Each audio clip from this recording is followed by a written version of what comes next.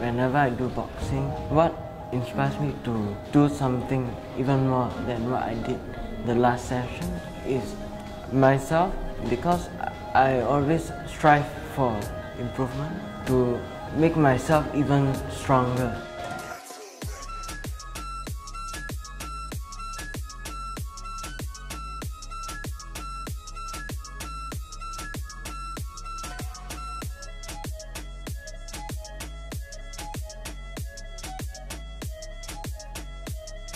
The other gym rejected me. I felt limited by something I could not control. It was not a choice for me to be disabled. But because of that, I couldn't pursue my dream or do what I want.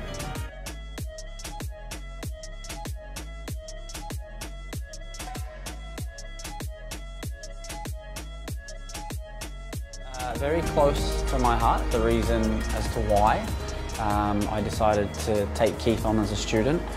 So I've got 4 boys myself, 4 sons, and my 3rd son was actually born prematurely and diagnosed with cerebral palsy when he was a very, very small baby. So ever since then, I've always tried to look for the opportunity that kids like Keith can have, rather than seeing their disability. So it's a no-brainer for me. Go, slip, weave, catch that. Good job. For sure, there were people that, doubted me, make fun of me. I remember one, they said, "You still can't box. The trainer is eating you." I also remember one saying, "Does he still make you think you're good?"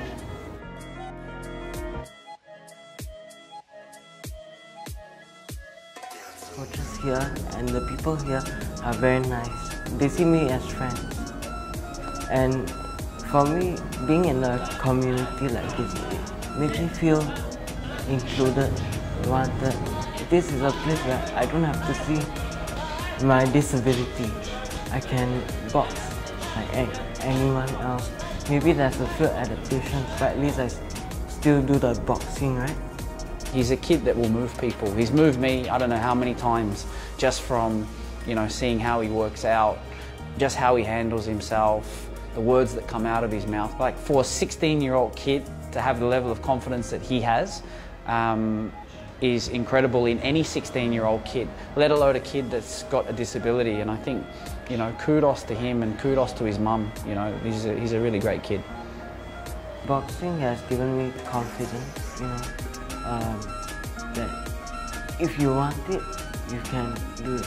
It doesn't matter if you are disabled or not. Outside of this gym, I feel like I'm still disabled, but when I come in here, it's like my weakness, my disability is gone. Thank you for giving me this opportunity to prove to myself that I can achieve my dreams.